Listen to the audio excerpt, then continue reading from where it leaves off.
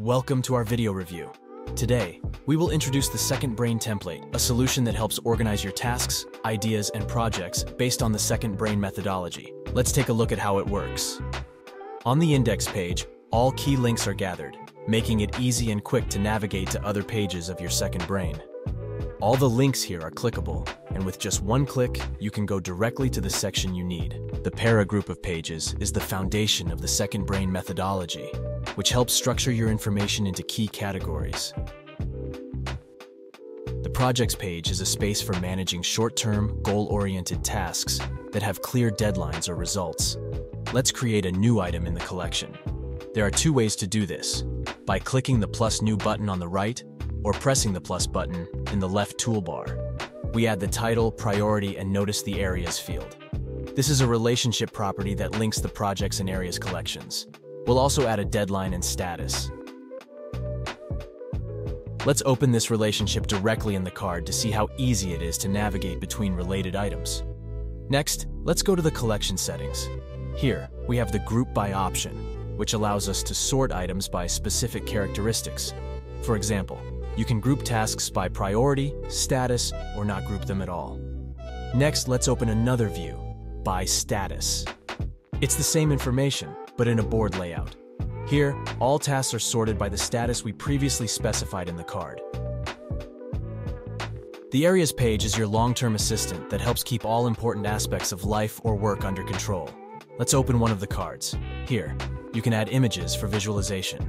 Inside the card, you can also add text, tables, lists, images, and other blocks.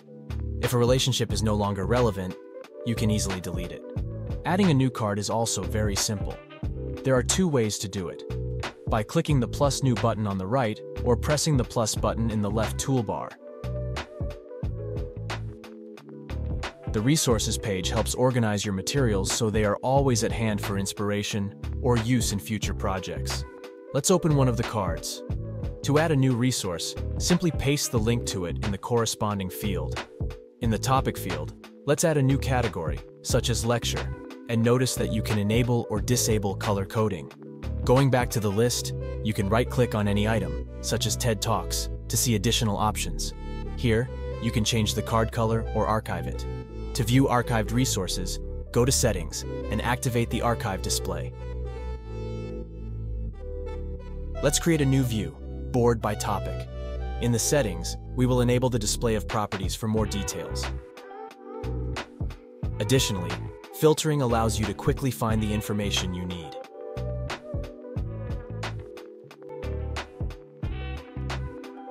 The Weekly Planner is a convenient tool for planning your week, allowing you to organize your tasks, events, and reminders. Let's check out this template. Notice the yellow banner at the bottom.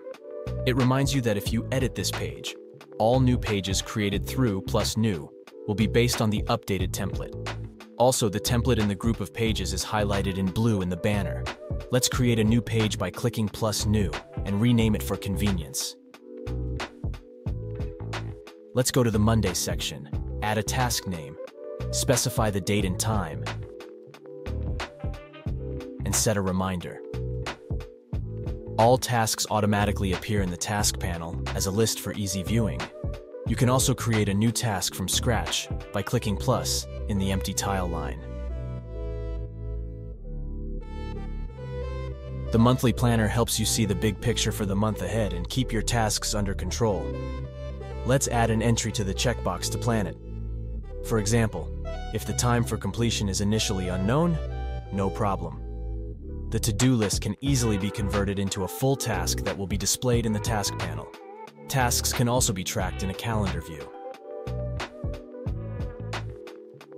Another useful feature: you can connect Google Calendar to synchronize your tasks and events to always stay up to date with your plans. The page for tracking your health, where you can record important indicators, plan workouts, and monitor your well-being. A page for personal growth, where you can set goals for developing new skills, track progress, and plan your learning. A page for organizing your financial goals, where you can plan budgets, track spending and savings, and set goals for achieving financial stability. Home is the page for organizing everything related to your home. It allows you to create flexible and creative structures that meet your needs.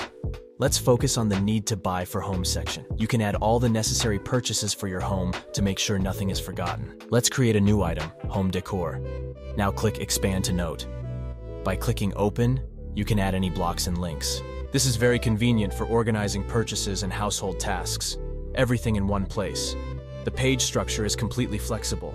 You can add new tiles, change their size, style, color, and move them around to make the page more convenient and aesthetically pleasing.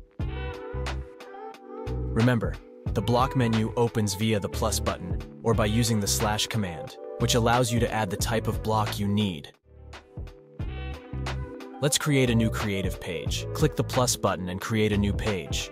After that, you can rename it for convenience in working on the project. You can change the tab color. Next, we add tiles. If you want to use ready-made solutions, you can click the Templates button to view the template gallery. In the gallery, you'll find various options that you can add to your page. Choose the template you want. Click Use this template, and it will instantly be added to your page. This saves time and makes your projects even more creative. This is how easily and conveniently you can use the Second Brain template to store your ideas. Thank you for watching. See you next time.